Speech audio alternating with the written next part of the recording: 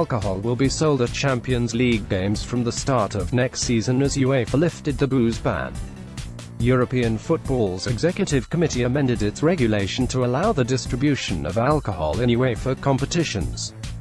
This means national and local laws will now prevail, so booze will be sold in countries that permit alcohol in the stands, such as Germany, but not in those that do not, such as England.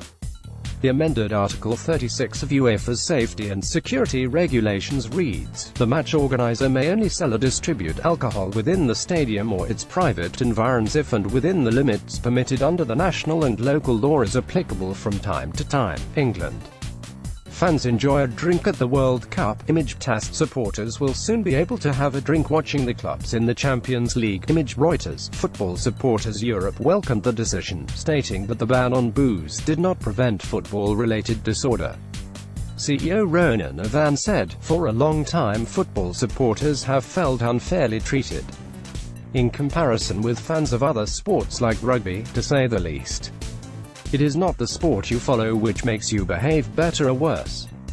Fans in other sports, such as rugby, are widely allowed to consume alcohol." Image Getty Images Europe. UEFA have amended the rule. Image PA. Furthermore, the alcohol ban did not apply to VIP areas at football matches, causing a two-class society even within the stadia. Supporters felt that the alcohol banning policy was paternalistic, as there is absolutely no evidence or research to suggest that banning alcohol in a stadium has any bearing whatsoever on preventing or curtailing football-related disorder in and around